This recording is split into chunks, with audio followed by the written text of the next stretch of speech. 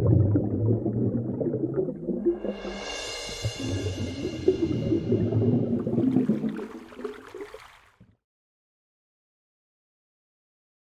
kids, welcome to our Anchored VBS.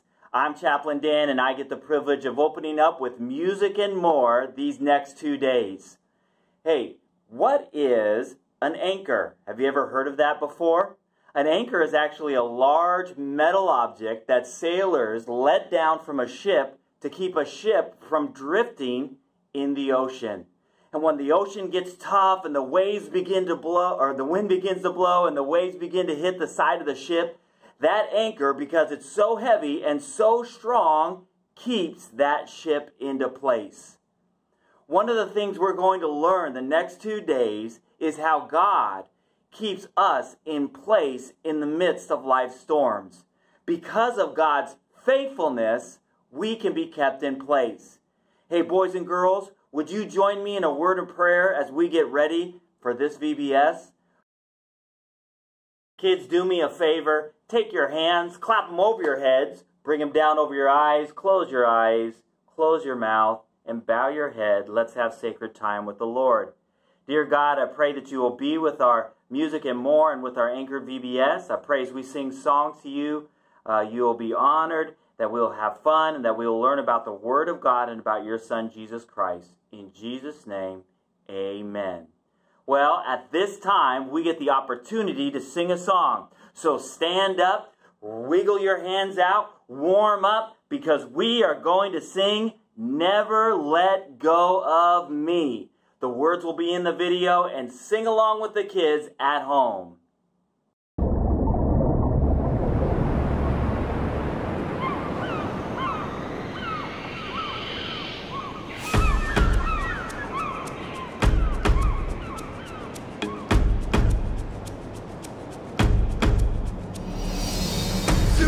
Storm of life, I know you're by my side, so I am holding on to your promises. You are the God who holds my future, all my dreams, so I am holding on. You'll never let go of me. You gave me hope when hope was all but gone. A second chance to sing a brand new song. You opened up my eyes to see. You rescued me, rescued me. You showed the way when there was no way out. Cleared up my mind when you erased all doubt. You made me strong when I was weak. You rescued me, rescued me.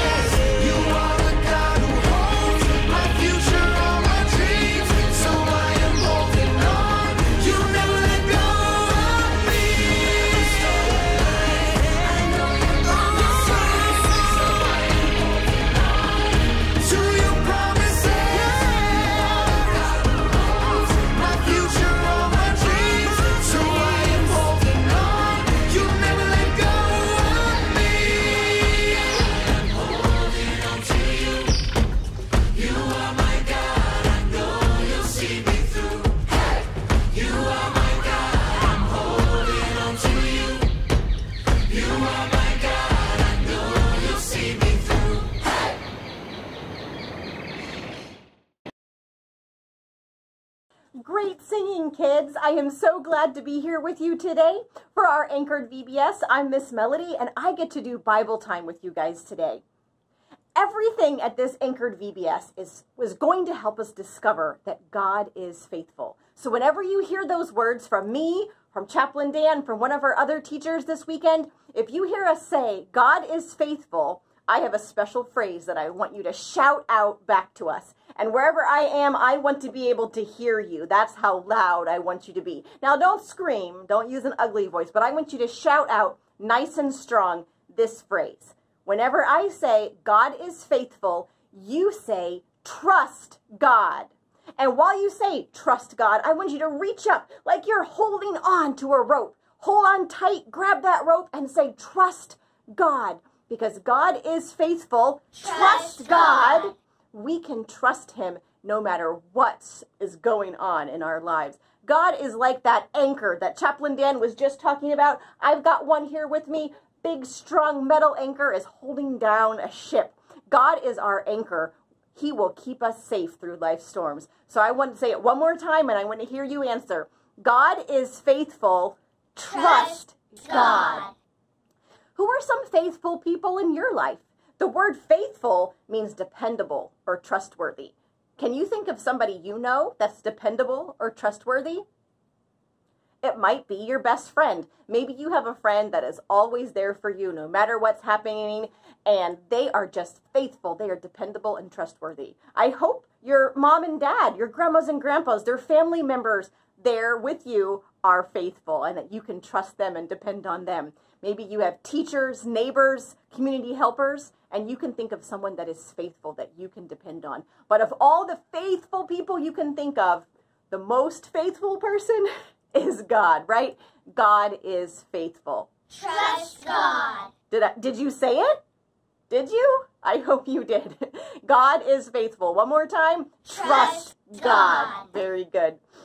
Now, in the Bible, it tells us about God's faithfulness. I have my Bible opened up to 1 Chronicles 16, verse 34. And if you have trouble with that verse, that's a lot of words, remembering where it is, it's on the back of your t-shirt. Did you notice that? I hope you guys all have your Anchored VBS t-shirts. If you didn't get one, let us know. The chapel does have a few left, so let us know if you'd like to get one of those. On the back of your t-shirt, it has our verse about God's faithfulness. 1 Chronicles 16:34. It says, "Give thanks to the Lord, for he is good. His faithful love endures forever." We're going to practice this verse a few times this weekend so you can get it memorized in your heart so you'll know that. But if you forget, it's on the back of your t-shirt. Ask your friend sitting next to you to turn around so you can read the words off of their shirt for you. And let's say it together. I'm going to teach you some hand motions to go along with it. That I've always found that if we use our hands and our voices and our eyes, it just helps us remember something so much better. So if we're going to say, give thanks to the Lord, and move your hands up like we're looking up to God. Give thanks to the Lord, then give me 2 thumbs up, for he is good. Got that part? Give thanks to the Lord, for he is good. And then we're going to give ourselves a big hug and say love, his faithful love, and then endures forever. Give me 2 pointer fingers and kind of make them swirl back toward you, forever. His faithful love endures forever, right? So his faithful love, and then endures forever. Okay? Are you ready to try it with me? 1 Chronicles 16:34. Give thanks to the Lord, for he is good. His faithful love endures forever. The motions even helped me as I learned that with you guys. So I hope that verse is starting to stick in your head. We're going to practice it a few more times today and tomorrow, so keep working on it. And if you've got your shirts, color those letters in, and as you color them, it'll help you think about those words too and learning our key verse. Now, because we know that God is faithful, trust God, we know that he is always with us and he's on our side. So as we get into our Bible time today, I'm going to tell you a special Bible story about a very interesting shipwreck that happened in the Bible. But first, let's take a break, get our wiggles out a little bit, and let's sing one more song together called God is For Me, because we know that God is on our side. He's always with us and always there to take care of us.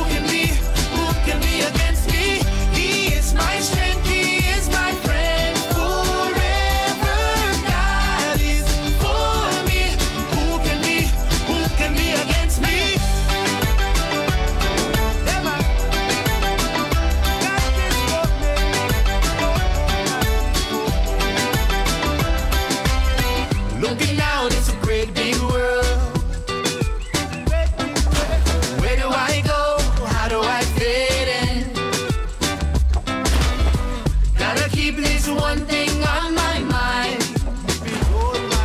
The maker of all the universe is on my side. And if God is for me, who can be against me? God is for me, who can be against me? He is my strength, he is my friend forever. God is for me, who can be against me? When I just don't understand, God is for me. When life doesn't go the way I planned, God is for me. When I just don't understand, God is for me. When life doesn't go the way I planned, God is for me. If God is for me, who can be against me? God is for me, who can be against me? He is my strength, he is my friend forever. God is for me, who can be against me? God is for me, who can be against me?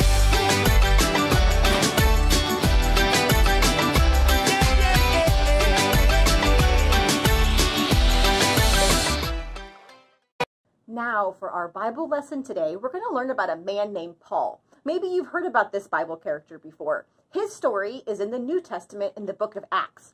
And that's what I've got open here in front of me. But the part of our story is towards the end of Paul's life. So I want to back up really quick and tell you a little bit about who he is and how he got to this shipwreck. Paul's original name was Saul. God gave him the name Paul at one point in his life, but first he was Saul. And when he was Saul, he was a leader of the Jewish people, and he did not like the Christians. A lot of the leaders at the time, they thought the Christians were liars. They thought they were fakes. They did not believe in Jesus. They thought Jesus was somebody pretending to be God, and it made them pretty angry. So Saul was part of a group of people that went around persecuting Christians. Persecuting, that meant he looked for Christians wherever they were. He arrested them, he put them in jail, and he even killed Christians. That was what he did. And he thought he was doing it to serve God because he thought the Christians were following somebody who had been lying about being the true God. So he wanted to protect God and serve God by getting rid of all of these Christians. And one day, as he was traveling with a group of his soldiers looking for some Christians, he was heading towards a city called Damascus. And suddenly there was a bright light from the heavens. It blinded him. It knocked him off his donkey. He fell to the ground, and a voice from heaven said, "Saul, why are you persecuting me?" And Saul immediately knew whose voice that was. He knew it was the voice of Jesus, and that Jesus really was God. So Saul's life at that point completely turned around.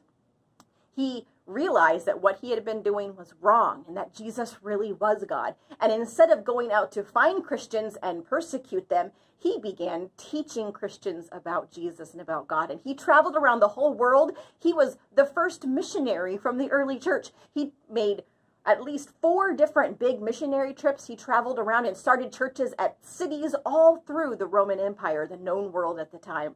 And the problem was there were still people that were persecuting Christians. And so now Saul, who God changed his name to Paul, was on the wrong side of this persecution. Now there was people trying to persecute him. Many times he was arrested for teaching about Jesus. Many times he was put in jail. And finally, towards the end of his life, he said, "Well, I am a Roman citizen. I live in this Roman Empire, and I want to appeal my case to the emperor." He said, "I'm not going to stay in prison in these little towns anymore. Take me to the emperor." And so that's what they had to do back then. If someone was a Roman citizen, they could appeal their case to the emperor. So Paul did that. They put him on a ship with a bunch of other prisoners and sailed to Rome. Now, they had to sail across the Mediterranean Sea. It was a pretty long voyage. And the Bible tells us in Acts 27 that the wind was not favorable. It says the wind did not allow us to hold to our course. So back then, ships, they had anchors like this one, like our ships do today, but they didn't have engines or motors. They had sails. So if the wind wasn't favorable, they didn't have much to do except sit and wait for the wind to change. They could kind of adjust the sails a little bit, but they really just had to wait for the wind. And while they were doing that, God spoke to Paul and told him something. He said, "Men," he told the rest of the crew, "I can see that our voyage is going to be disastrous and bring great loss to the ship and the cargo and to our own lives also." But the centurion, that was the soldier who was guarding the prisoners, did not listen to Paul. They listened to the pilot and the owner of the ship, the captain, and they decided to keep sailing. So Paul warned them from God that they really shouldn't keep sailing. This was not going to be safe. And it says a gentle south wind began to blow. They thought they got what they wanted. They were excited. The gentle south wind was blowing. The ship could move. And they said, "Oh, Paul, he's crazy. He doesn't know what he's talking about. We've got just the right wind to sail with." But before very long, a wind of hurricane force called the northeaster swept down from the island. Now, those of you who live here on JBMDL, we had a bit of a hurricane this week. A little bit of leftover tropical storm came through. That was a lot of wind, wasn't it? Would you want to be on a ship in the middle of the sea during a storm like that? I sure wouldn't. That would be the waves crashing and lightning and thunder and wind. And these men on this ship were sailors. The captain had been on the sea so much he knew how to, he wasn't new to the sea, but even he was scared. They passed an island. They couldn't even make the lifeboat secure. It said they were afraid they were going to run aground on the sandbars. They lowered the sea anchor, but the ship was still driven along. So the anchor wasn't even strong enough to hold the ship in place. It was still tossing on the sea. That's how bad the storm was. And we took such a violent battering from the storm that the next day they began to throw the cargo overboard. So that to make the ship lighter, so it wouldn't be so heavy in the sea, they began to throw over all the cargo. So all the things that they were going to sell and trade when they got to Rome, that wasn't important because they wanted to save their lives. The stuff was not as important. So they began to throw over all of the cargo. It says on the third day, so 3 days had gone of this crazy storm at sea, they threw the ship's tackle overboard. So all the extra parts of the ship that not really necessary to keep the ship afloat, all the extra rigging for the sails, the pieces of metal and things, anything they could get rid of to make the ship lighter, they threw it overboard. It said neither sun or stars appeared for many days, and the storm continued raging. We finally gave up all hope of being saved. So what Paul had said was coming true. He said there was going to be a storm and they shouldn't have sailed, but this is what's happening. Because after the men had gone a long time without food, so they've already eaten all their food, they'd thrown all the extra food overboard to keep the ship sailing, Paul again stood up and said, "Men, you should have taken my advice not to sail from Crete when you would have spared yourselves this damage and loss. Like, you should have listened to me. But I urge you now, keep up your courage. Not one of you will be lost. Only the ship will be destroyed." Wow! Could the ship be destroyed and all of the men on the ship live? That would be pretty difficult to do. They didn't have fancy lifeboats back then like we do now. They didn't have helicopters to come in and rescue them. If a ship sank, usually the people on the ship would die with it. But Paul promised, he says, "Last night an angel of God, whose I am and whom I serve, stood beside me." He says, "I'm one of God's people. And I serve God, and God sent an angel to talk to me last night. Do not be afraid, Paul. You must stand trial before Caesar, and God has graciously given you all the lives of those who sail with you." The angel told me, "No, Paul, you're going to live. You're going to get to go see Caesar. Like, God has promised you this. And God is also going to keep every life that's with you on this ship alive, too. So keep up your courage, men. I have faith in God." Oh, Paul knew something that we know, right? He knew that God is faithful. Did you say it? Trust God. Yes, Paul knew this, that God was faithful. He says, "Nevertheless, we must run aground on some island." So the ship is going to be destroyed. We're going to run aground, destroy the ship, but we all will live. So on the 14th night, we were still being driven across the sea. 14 days of this hurricane storm. About midnight, the sailors sensed we were approaching land. They took surroundings of the water. It was about 120 feet deep.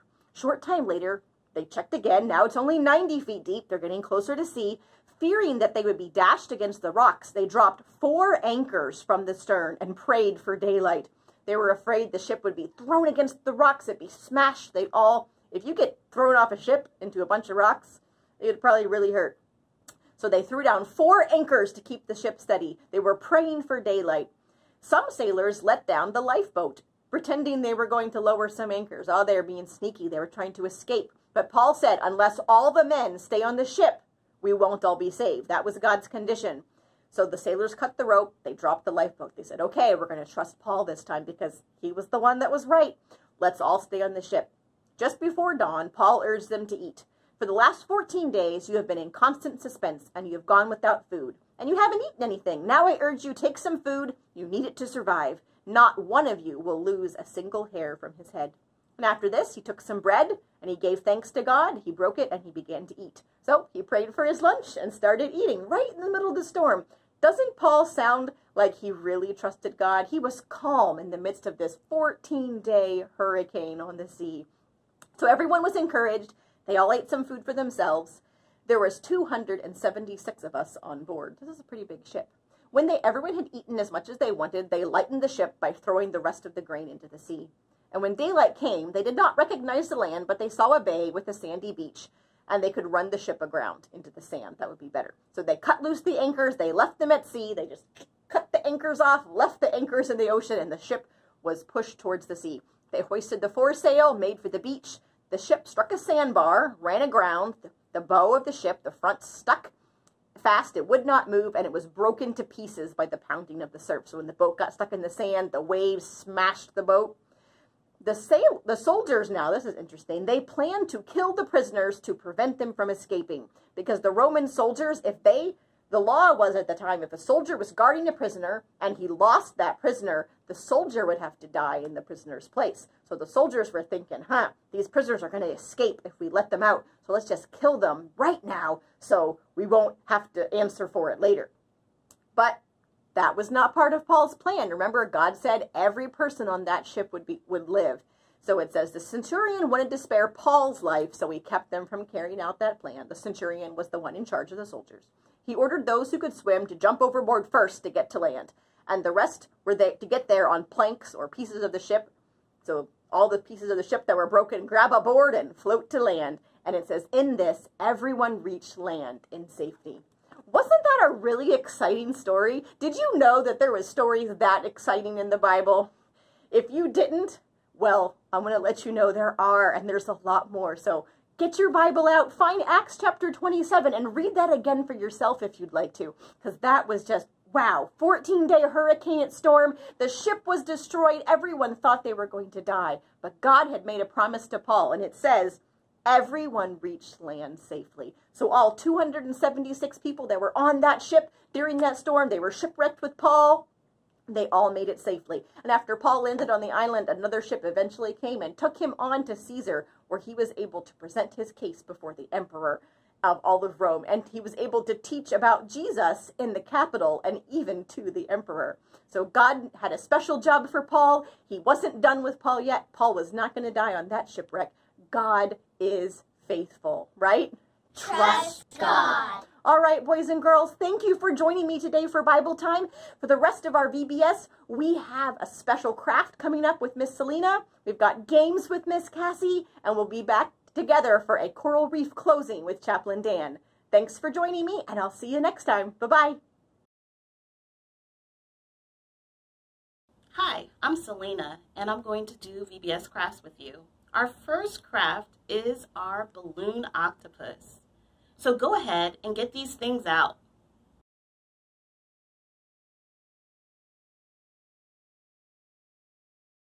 First, get your balloon.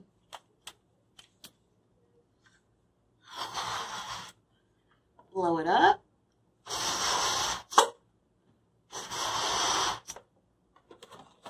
Tie it.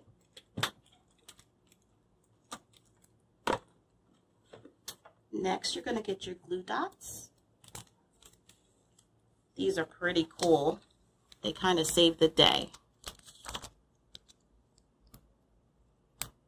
Put the glue dot on the back of the eye, one of your googly eyes, and place it on your balloon. And get the next googly eye. Place the glue dot on it. And put it on your balloon. Next, we have how many pipe cleaners? Let's count them. 1, 2, 3, 4, 5, 6, 7, 8. We kind of have a rainbow assortment here. So you're going to take them, put them together, and twist them at the top. Twist your pipe cleaners at the top. That looks great. I love these colors.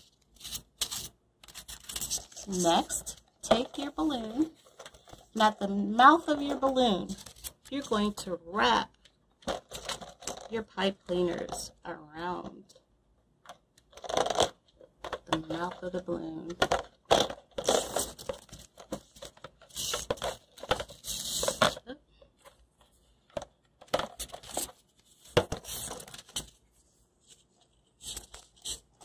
Why do we have 8 pipe cleaners? Because an octopus has 8 legs. Well, there you go. Next, you can twirl the legs. Make it really curly. Just twist them, bend them, make them fun. Another curly one.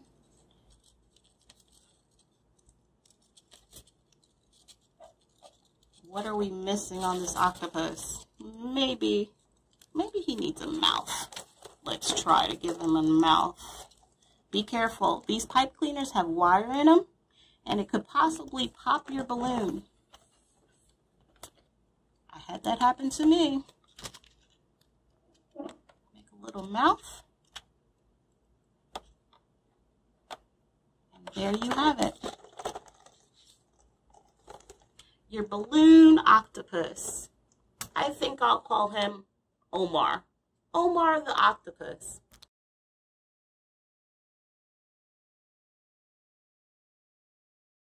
Okay, so our second craft today is our silly turtle. Get your crayons out and pick your favorite colors and color your shell.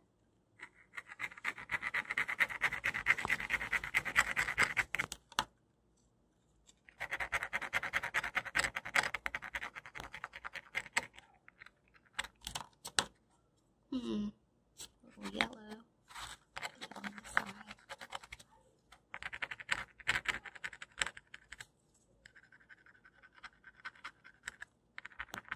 You can design it any way you like. You can use markers if you have markers. My purple didn't go to the end. Try to get all the white spaces. Make them all nice and colorful. Make them all nice and colorful.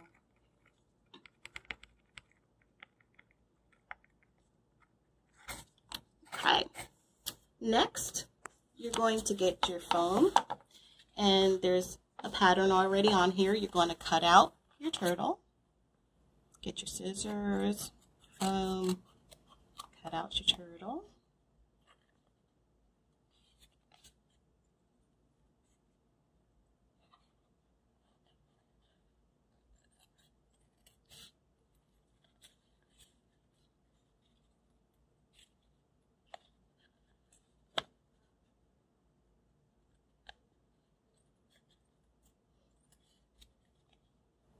Don't worry if you don't get it perfect, it's fine.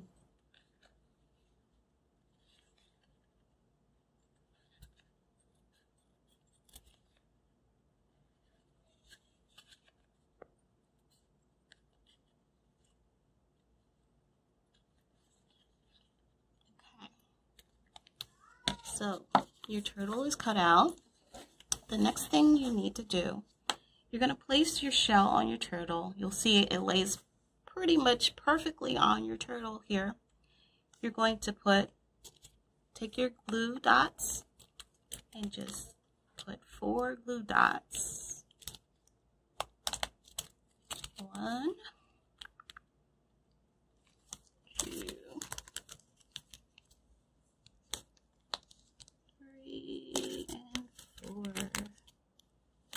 on your turtle. Hopefully I got them all in the right spot.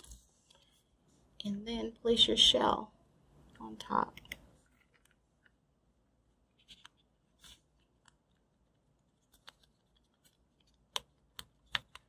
Okay.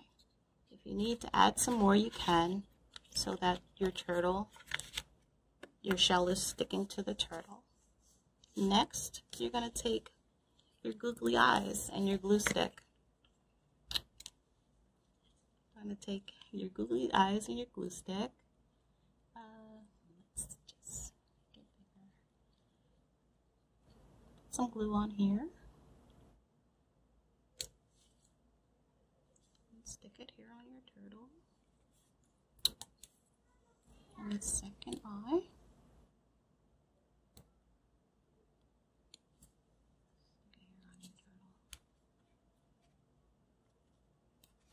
And there you have it.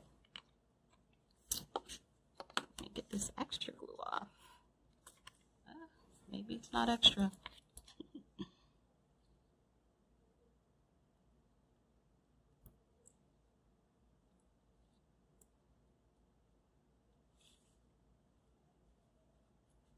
Okay, that's better.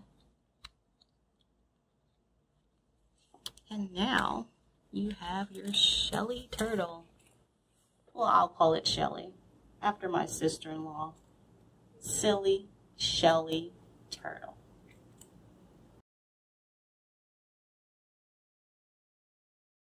Hello everyone, welcome to Anchors the Way Play. I'm Cassie and I get to be your game director for VBS this year. We are learning about Paul and how he was shipwrecked. So today we are going to play a game called Shipwreck. I know there are many different ways of playing this game, so what we're going to do today is we're going to play it the way I am used to playing it. I will give you instructions and we will get to do some fun, active play to act out what a shipwreck might look like. Now, here's how we begin. Let's find a nice open space on your floor where you can run around and move safely. So, clear out toys. If you're outside, make sure you have an area that you can run without running into something. To begin shipwreck, I will give you directions. North is behind me. South is in front of me. East and west. As I say these directions, you get to run in whichever direction I have called until I say shipwreck. And then you hit the deck. Make sure you touch the ground, or if you're in your house, you can even lay on the carpet. So, are you ready to begin? North. South. West.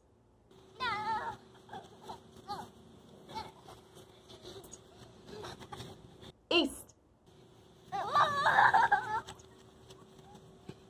South. Shipwreck. Great job. Go ahead and stand up. We're going to try it again. Ready? West. South. North. West. Shipwreck. Very good. All right. One more time. On your feet.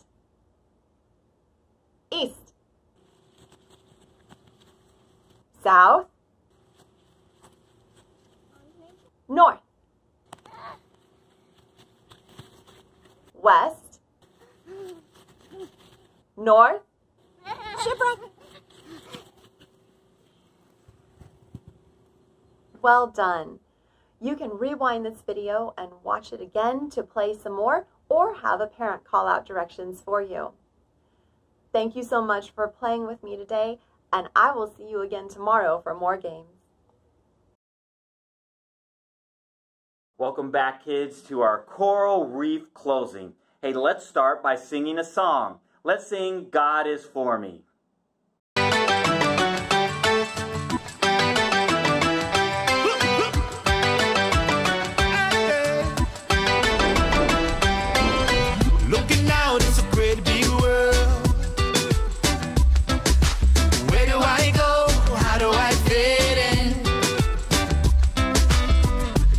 keep this one thing on my mind.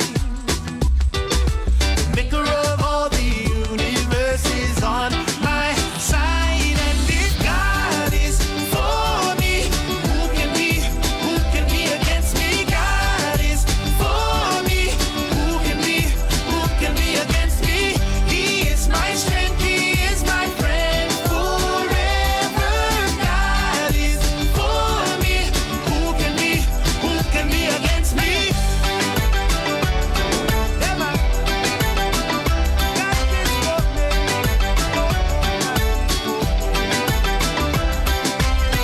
Looking out, it's a great big world.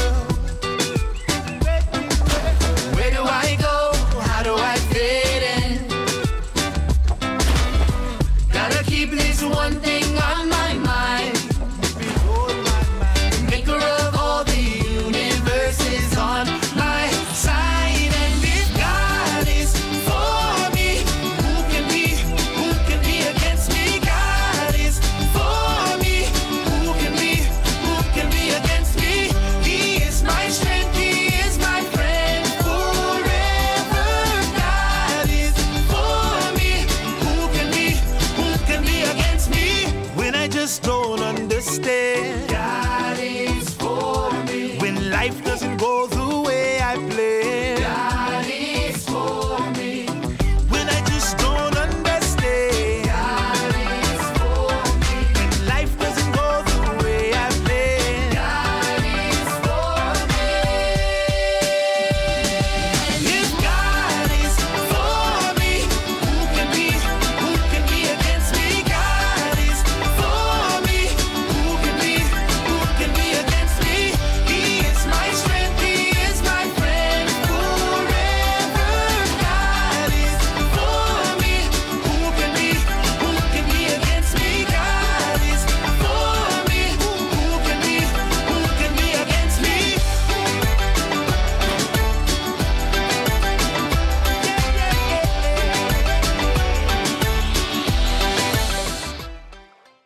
Great singing. Hey, God is faithful. Trust God. I don't know if I caught you off guard, but be listening for that whenever I say those key words.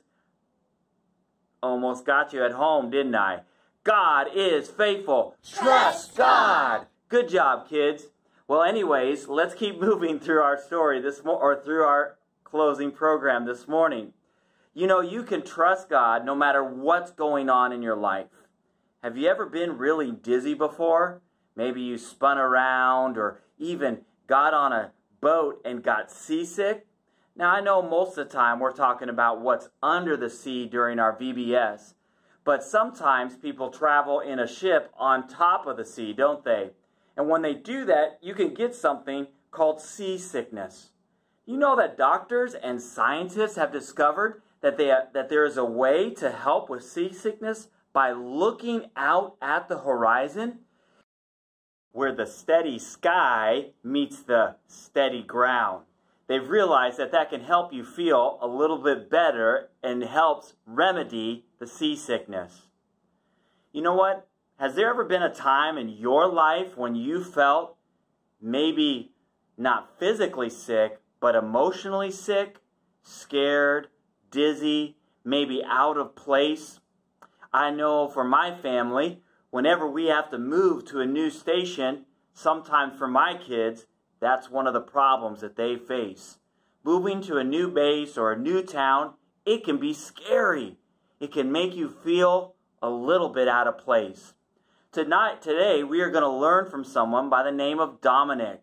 And we have a short video called Dominic's Story. I hope you learn about how God's faithfulness can help you through hard times.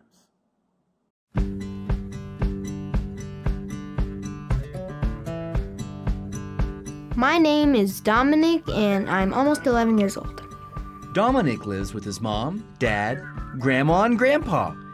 He enjoys all kinds of hobbies, but one is his favorite. I like to build things. I also like karate a lot.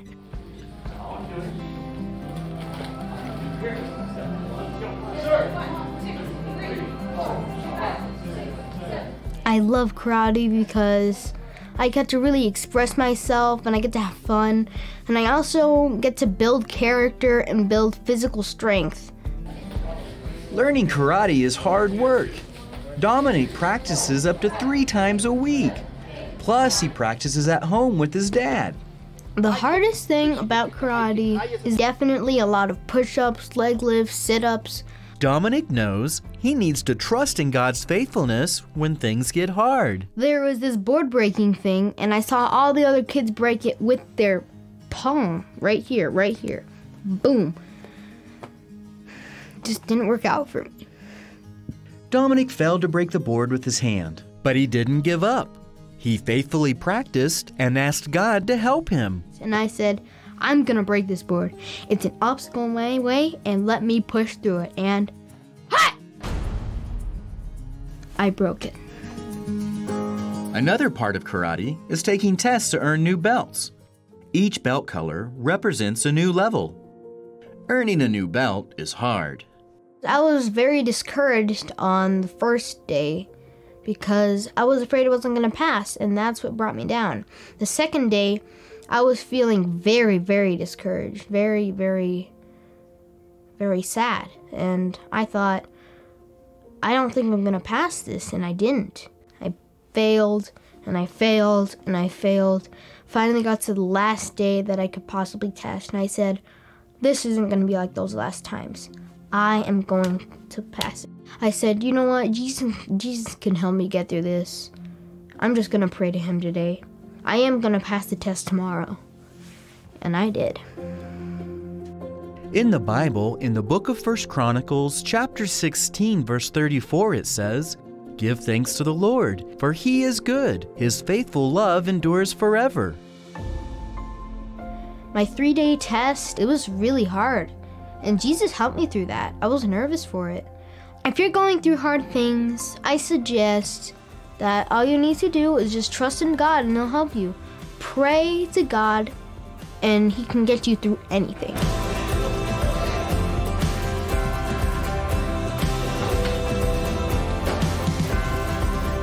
God is faithful. Wasn't that a neat video, kids? How did God's faithfulness help Dominic through his life? Maybe you want to answer among yourselves at home. Here's another question for you. Why is God so faithful to us? Kids, whenever you feel wobbly or uncertain or unstable, it's always good to remember our verse that we're learning. Give thanks unto the Lord, for he is good. His faithful love endures forever. At this time, we have a chance to sing another awesome song. Let's stand up together and sing, "Never Let Go."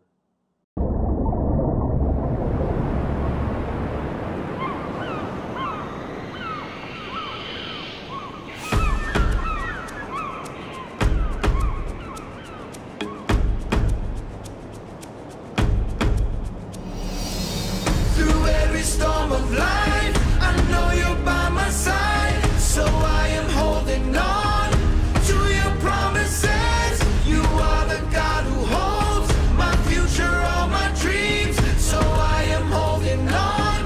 You'll never let go of me. You gave me hope when hope was all but gone. A second chance to sing a brand new song. You opened up my eyes to see. You rescued me, rescued me. You showed the way when there was no way out.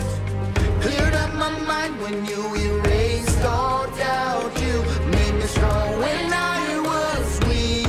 You rescued me, rescued me. Through every storm of life, I know you're by my side. So I am holding on to your promises. You are the God who holds my future, all my dreams. So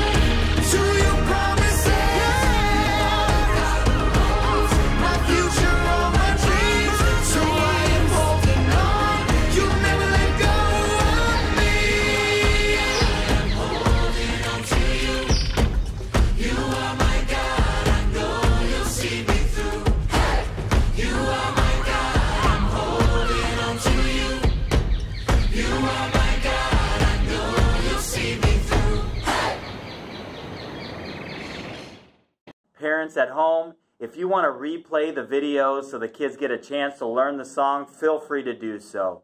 Hey, it's been a great first day here at VBS. I hope you've had a great time. And remember, God is faithful. Trust God.